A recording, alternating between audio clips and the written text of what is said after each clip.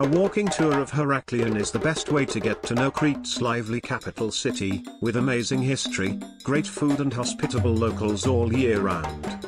Shopping in Heraklion is a great pastime. Most shops are found in Heraklion town and particularly in the old town. The main shopping street there is 1886 Street, a paved path lined up with souvenir shops as well as stores with clothes, shoes, books and traditional products. In fact, buying traditional products, such as raki, wine, herbs or sweets, are great souvenirs and gifts to take back home from your holidays. Our cruise ship tour group was given free time for shopping and was the highlight of our shopping venture. While most of the shops in the area are either very commercial or sell touristy kitsch, some of them are handmade and priced perfectly to bring home as a souvenir or gift. Very nice little shops in the heart of the city. I bought dream catchers for gifts for my family. Very helpful stuff, an experience you must have. Traditional products from local producers. The final stop on your walking tour around Heraklion town is the Cathedral of Minas, around 400 meters away and one of the biggest churches in Greece. Its cornerstone was laid on the 25th of March, Independence Day, of 1862 as a sign of gratitude by locals for the protection offered to the city during the rebellion against the Ottomans. There is a small, cobbled square in front of the church, as well as another small church dedicated to Minas, built in 1735. Next to it, you will find the Church of Saint Ekaterini, housing an exhibition of Byzantine icons and artifacts, while Agia Katerini Square and the adjacent streets are stacked with traditional raki and meze tavernas and shops. Although the main town is the center for Heraklion shopping, the village of the region also has local mini-markets with fruits, vegetables and dairy to cover the needs of visitors. Here are some shops in Heraklion. Each shop is presented with detailed text, photos and point on Google Map. All request forms go directly to the shop manager.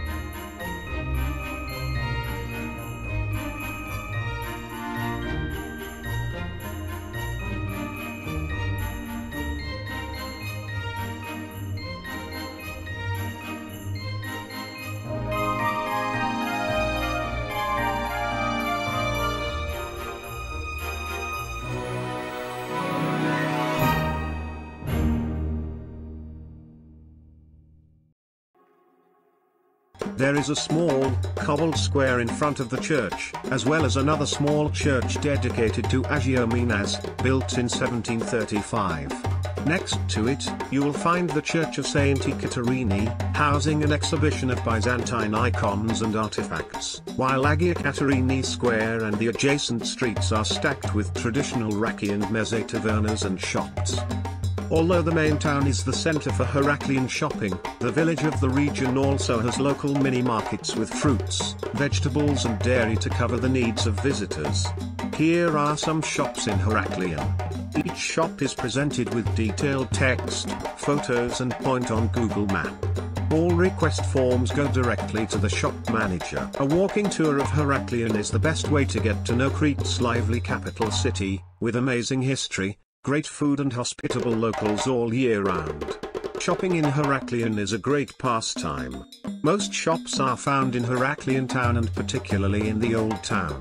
The main shopping street there is 1886 Street, a paved path lined up with souvenir shops as well as stores with clothes, shoes, books and traditional products.